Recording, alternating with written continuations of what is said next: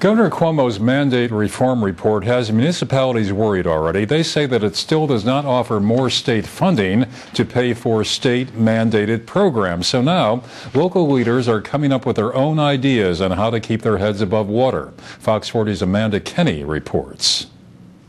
Hello, layoffs and goodbye services. That's what a number of local officials are saying we can expect if Governor Andrew Cuomo gets his proposed 2% property tax cap across the state. Binghamton's Mayor Matt Ryan says the math simply doesn't work.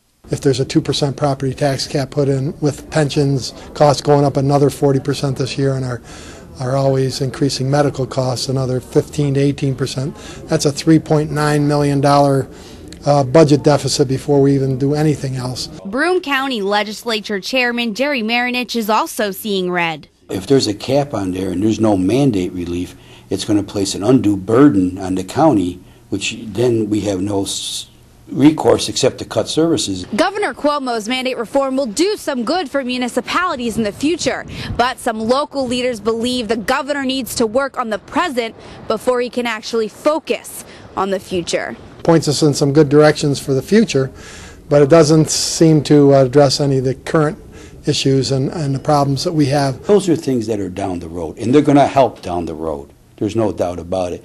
But we need immediate relief now, and the taxpayers of Broome County need immediate relief now.